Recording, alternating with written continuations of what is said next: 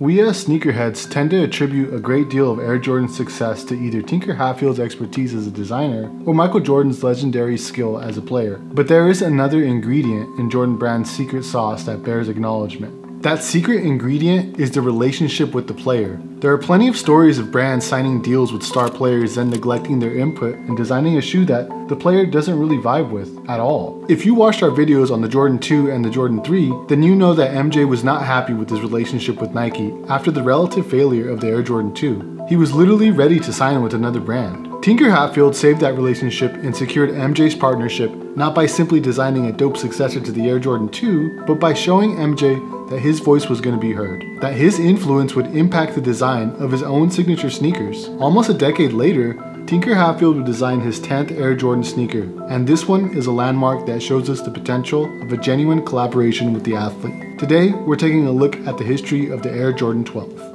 Hello everybody and welcome back to the channel. If you are a regular viewer of the show, well then welcome back. We'd love to have you tune in. And if this is your first time, well then you've come to the right place, because on this channel, my brother Nacho and I break down all things in sneaker history and sneaker culture, and I think you're really gonna enjoy it. All right guys, with that out of the way, let's get into the history of the Air Jordan 12. The core design of the Air Jordan 12 was based largely on two things. The rays of the Japanese rising sun flag gave us the stitch paneling pattern on the upper, and a particular 19th century women's dress shoe called the Nishoki inspired the stacked heel look and the overall shape of the silhouette. This is what I'm talking about with the trust between the designer and the athlete. How many male basketball players would be open to their shoe being inspired by some dusty old women's dress shoe? Not a lot.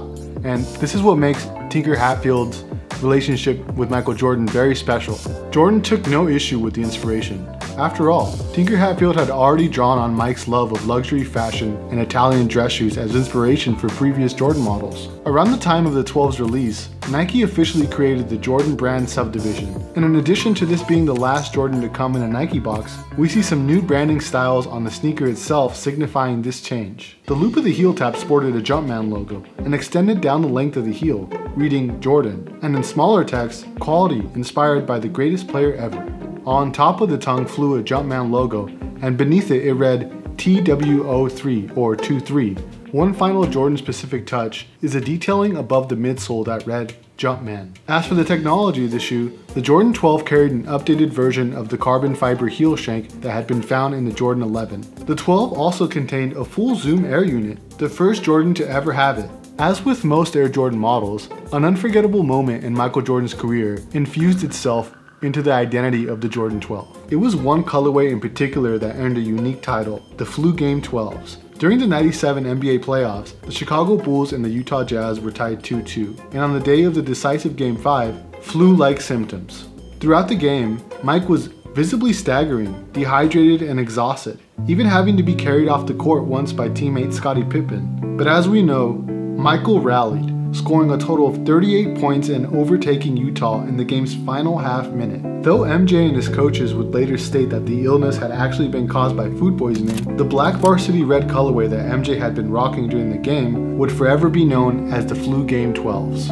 In 2009, a Jordan 12 Retro officially named the Flu Game 12s released. Same general colorway as the OG black varsity reds, but these had a stamp on the heel, 97 for the year followed by the Flu logo, and then a 38 for the number of points that Jordan scored in that game. Overall, it was another impressive award-winning season for Michael Jordan. He made his 11th All-Star Game appearance, won his 9th NBA scoring title, was first team All-NBA, first team All-Defense, and won NBA Finals MVP. The one missing accolade this year was the award for regular season MVP, which he narrowly lost to Karl Malone. However, this fueled Michael's fire to prove that he was the true MVP by outscoring Malone in the finals, and of course, Mike led the Bulls to their 5th championship win. Another fun fact about the Jordan 12 is that during the season in 1997, the 12 was so loved that Jordan's teammates were rocking them too. Bill Wennington and Luck Longley wore 12s on the court, and even Scottie Pippen would rock them over his own signature shoe. Launching in 96 and 97 and selling for $135, the Jordan 12 saw 5 OG colorways: the Taxi 12s, the white varsity red 12s,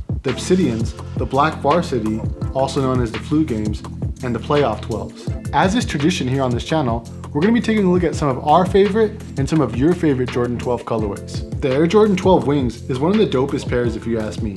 Super classy gold detailing, a beautiful pattern showing through the translucent sole, but most importantly, the upper features black brush-off leather that, over time, wears and reveals a pattern of gold wings underneath. In 2009, the Air Jordan 12 Rising Sun was released.